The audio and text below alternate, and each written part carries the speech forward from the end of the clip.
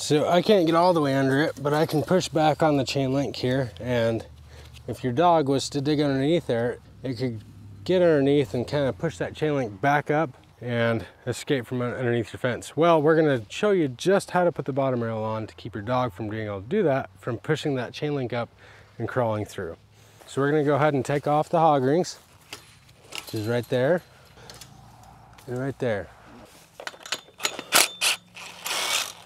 We're gonna take that out. We're gonna leave the brace band in place, but we're gonna go ahead and take the tension wire off. So we're gonna cut it, pull the wire out, and in that same brace band, we're gonna install an 1 5/8" rail end. Now this rail end is a pressed steel rail end, and the pipe that I'm installing is 0.065. We are going to do exactly the same thing over here.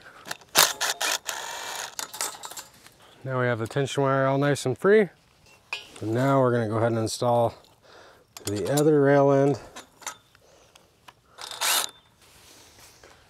Now how to do it with the line post. We have an 1 7/8" by 1 5/8" line rail clamp.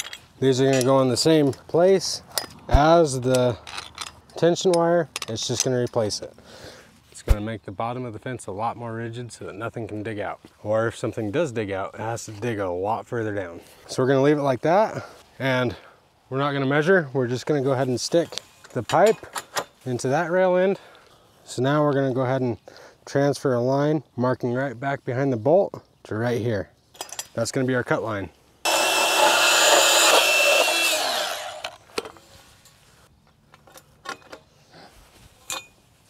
We're gonna put that one there, and we're gonna do exactly the same to this one. Insert it all the way into that rail end, push it to that bolt, and transfer that line.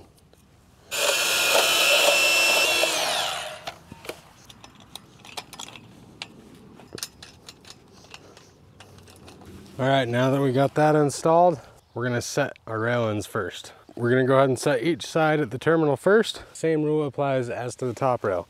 We're gonna set right to the middle of that diamond at the very bottom. We're gonna keep this bottom rail as close to the ground as possible because we're trying to keep critters from digging out. Animals. So we're gonna lift up our bottom rail at our line rail clamp. We're gonna set it in the same position. Nice and solid. But it's not done yet because we gotta tie it to the fence. So the bottom rail that we installed is 1 5/8". We're gonna use 1 5/8" ties. The ones I have in my hand are 9 gauge. We're gonna use those to tie the chain link to that bottom rail. Same rules as the top rail, every 9. Now if you are worried that you need more, you can shorten the distance up as much as you possibly want. Standard is no more than 9 further apart. Now with these awesome ties, it's a 9 gauge tie tool.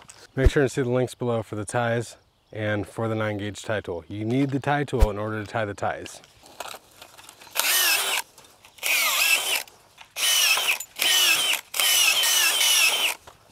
After you're done, just knock them back.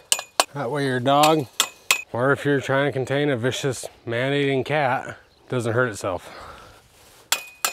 That's just one other way to make the bottom of your chain link fence more secure to contain your loved ones, your animals. I hope you're not containing your loved ones. A good setting to see something like this is dog kennels.